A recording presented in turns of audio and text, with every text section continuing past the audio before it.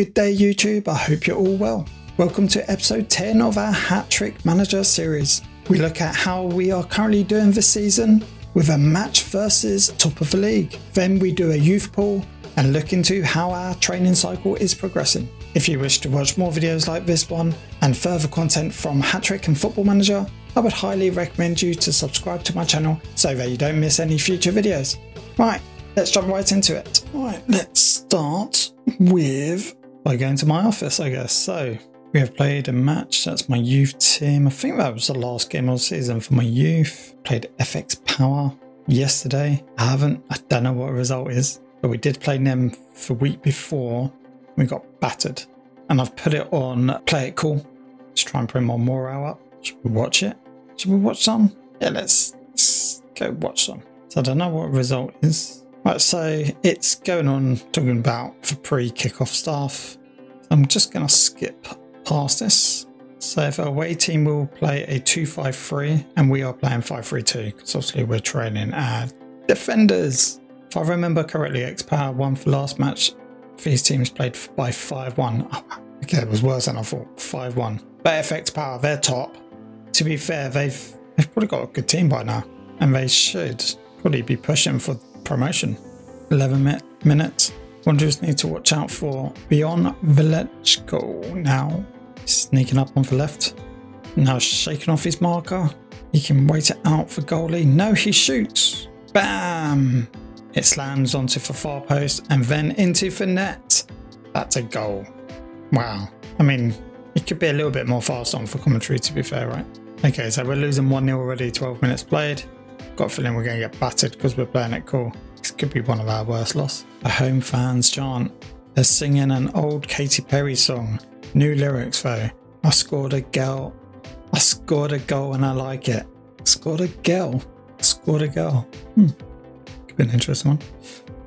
He's put too much on it though. What a shame. Such an opportunity if the crowd falls silent and David Ferk can't believe he's misfortune. Okay, next one.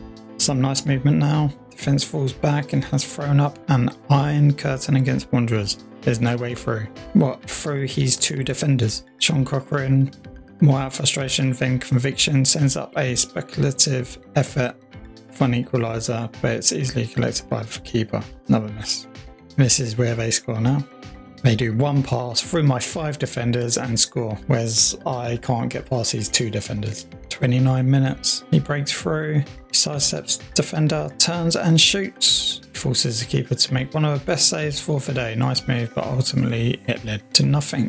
30 minutes. Cochran is on the ball, pushing up for right. Lovely step over and he's past the halfway line. Look at this, Sean Cochran has found some space. He's manoeuvred himself into a position to take it into the box. Then he falls over, breaks his leg, and he's out of injured for all year. Oh yeah, look.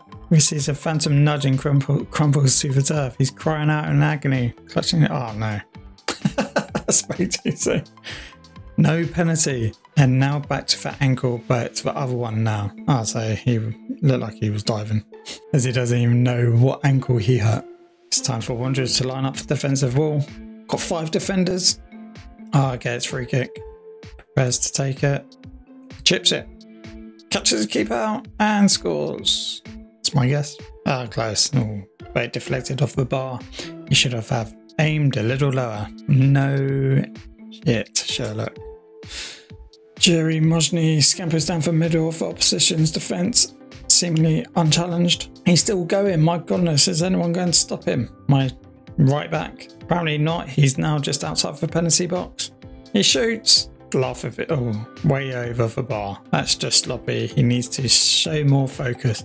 The coach folds his arms and raises one eyebrow. Can I do one eyebrow? And that's half time. If goes chasing after the long ball down for inside left. He enters the penalty box and falls to the ground. That's what I said about the last one, right? The defender was definitely brushing up against him. Oh, are they going to give a penalty? Probably not. The referee waves it all away. No penalty. Don't get penalties in this game.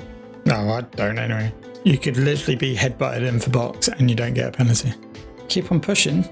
I mean, giving them a game. They've got the goal, but we've got 5 chances against their 4. Here is chasing a long ball through the middle. Got to remember we're playing it cool as well. Rounds his defender. Oh, a superb strike by Bira. But another defender gets in a leg. Another defender, of course. Out there, 2 defenders. I think we're going to make a change, 75th minute. Oh yeah, I'm pushing up my wing backs. So as you can see here, look, Barlek and Mojny, we're not winning. Just to get a bit more attacking. 79 minutes, Wanderers is pushing on for attack by Sean Cochrane. Sean Cochrane's played well today. Central defence move in to block his advance, but he manages to pass it sideways. It's hovered up by another defender and it's cleared to safety. You must have some brilliant defenders. What's the rating they're all on? 8, 6. I mean, compared to my defenders, but I've got just quite young defenders there. And my best players are up here. Whereas he's, I mean, you see his numbers, right? 9.5, 8, 6. Not one to disappoint for Wanderers players begin to press forward as well.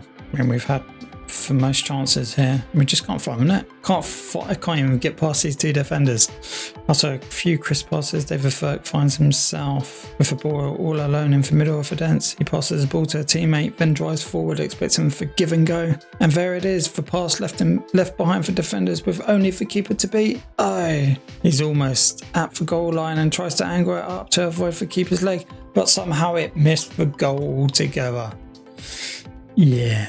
8 chances versus their 4. Mojny places the ball right at the feet of Jose Bira. Well, we deserve something from this, but he does not know what to do with it. We're not far away from possession. We're having for chances. And embarrassing excuse for a shot picked up by a goalkeeper.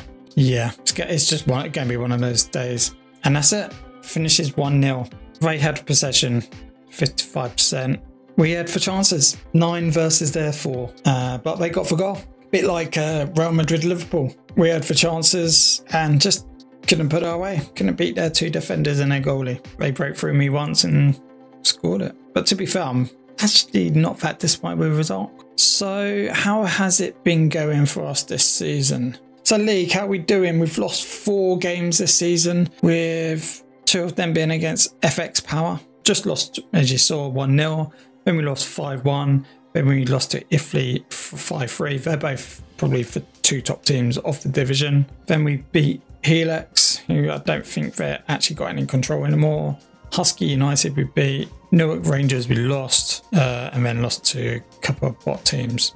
Maybe we could push for 3rd. Just means that we don't get to play a playoff game, which we've played every single season since we've been in Division 5. That'd be nice. That'd be a great achievement for me, especially that we've now started our training cycle. We've made a lot of differences, got rid of a lot of good players as well, our defenders, and still in transition because I do want to look at utilising this cash into a couple of areas where I'm not going to be touching for a while. We could spend 5 million on a striker.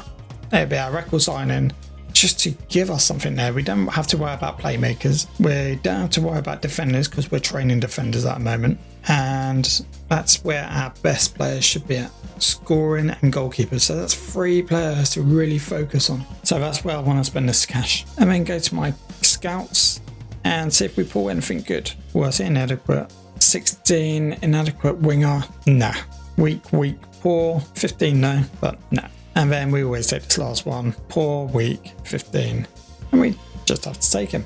We just look at who's done well in training recently. So last week we saw defending Jake Faculati and Jose Bira. And then we go, oh, I can't. Ah, it's a subscriber thing. Okay, there you go. That's one of the features if you want to become a subscriber. Right, into my Excel spreadsheet. And all I need to show you guys on this is we haven't done week 8 yet, for the week we're currently in. But this is kind of where we're at with since we've been doing defending training. So our first one was Sean Cochrane, who went from 4 to 5. And then we got Jose Bira. He went from 3 to 4. He's actually just popped again, hasn't he, this week? Because he's gone 4 to 5. So he's popping quite good. Parangeli, he's gone from 7 to 8. And then in week 6, we had Free Pop, who Ludwig went from 4 to 5. Our striker, who also can be our playmaker as well. And then we had Loeb Abajo go from solid to excellent. He's one of our young defenders that we brought in, so that's good. His money's gone up a bit as well. And then Dito Nascimento, who I might actually sell next year. He's different up a little bit. I don't think he's going to go up that great, but we'll see. And then last week we had 3 more players pop again, and as you can see, Sean Cochran popped again. Young Kwan Yup, so he's gone from a excellent to formidable, 8 to 9. And then I've just shown you this week's ones as well. Right, so that's it. So a quick league update of where we're at. That's probably how it's going to continue over the next few weeks, that I'll just keep on giving you updates on our players, training. What do you reckon we should do? Should we just hold on that 7 million? I was trying to think maybe we could save up for top coach. Is it worth it? Is it worth me bringing in a coach for that much money, or should I reinvest it into my team and buy a really expensive player? Let me know in the comment section. What do you think I should do? Right, thank you for watching. I'll catch you on for the next one. Thank you for watching this video. If you enjoyed it, please leave a like. If you would like to watch more videos like this, please subscribe, and to be notified, click on the bell.